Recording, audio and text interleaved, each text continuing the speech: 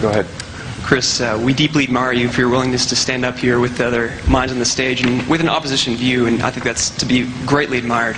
Well, this question is specifically for you, and I believe you're probably familiar with this verse. In John chapter 14, verse 6, it says, Jesus says, "I'm the way, the truth, and the life. No man comes to the Father but by me." And the evangelical view of this is that Christians, those who believe in Jesus Christ died for us, are going to heaven, and those who don't go to hell.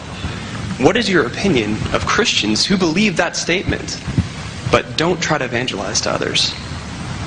But don't try to evangelize to others? Yes, those that don't try to share their faith, but believe that those who don't share the faith go to hell. Well, my attitude towards someone who says, "I have a meek and mild Savior for you, and if you don't like it, you can burn forever and be tortured infinitely," is the same whether they keep it to themselves or try and pass it on to someone else. The person who believes that is a wicked and delusional idiot. Do you really believe that about all Yes, the many I do. people? And I shall simply have to say, as someone who is a beneficiary of a birthright of liberty in two free countries, one of my birth and one of my adoption, that I decline to be spoken to in that tone of voice. I will not be told, "I have a supernatural offer for you.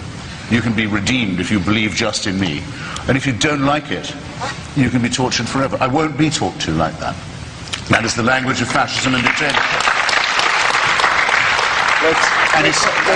It's directly immoral, and it's a very great relief to know that it's completely mythical, that there isn't a rag of truth to the story.